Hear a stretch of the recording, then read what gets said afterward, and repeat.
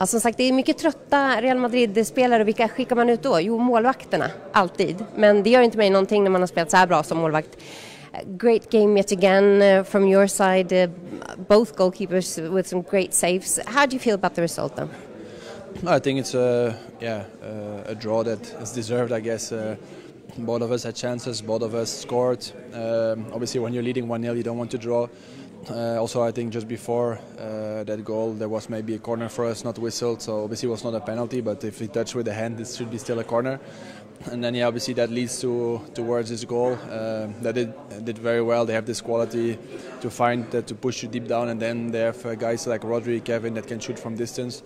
And yeah, I think it was a good game. I know everything to play for will be like an early final already next week. It's like starting 0-0 in the end. It will not change now with this away goal rules, and so yeah, it will be a good game also there, I guess.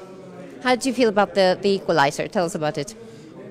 Yeah, I think they had a good opportunity. I think Grealish came inside, so he pushed our defense lower, and then obviously Kevin was on the edge of the box, and he has really good quality to shoot from there. And it's already hard to save his balls when there's no defenders, or when you can clearly see the ball. And at the moment you have like a bit defender, so you can react late. And he scored really a nice goal. So also Vini, I think, was an amazing goal. So I hope we can repeat it next week, but then winning. I'm guessing City are happier with this result, considering how strong you usually are at home. But do you guys feel confident enough that you can really upset over there? Yeah, definitely. I don't think it changes that much. I think this year in La Liga we didn't win enough at home also, so it was a great atmosphere. Obviously you want to win, but we proved in Chelsea, we proved in Anfield that's also a really hard game there that we can win away from home.